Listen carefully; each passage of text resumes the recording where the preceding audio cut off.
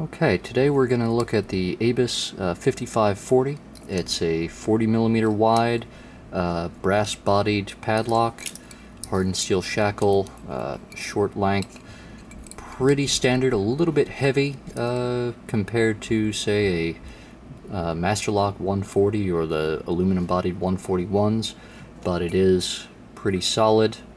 Nice little 4-pin lock there. It also has the advantage of a slightly more paracentric keyway than you get on a Master Lock. Hopefully you can see it there. And just 4 pins. I think it has slightly more security pins than the Master Lock equivalents. But we're going to take a Peterson pry bar. This is the slightly thinner one, and I've ground the ends down just ever so slightly so that they'll end up resting on the face of the keyway here rather than on the first pin, which does cause some binding problems. So we're just gonna get that seated in there, get in here, and I don't know about other copies of this lock, but this one anyway tends to bind from the rear, so we're just gonna start at the back with pin number 4, feel around in there, try to find where it's binding. And there's number 3, I think.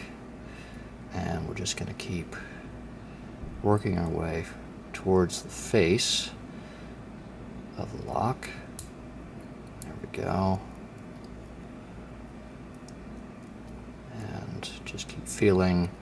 You don't want to put too much pressure on this because this is not a super strong spring, so you don't have to put that much pressure on it, and you're just going to very carefully work your way up. There we go.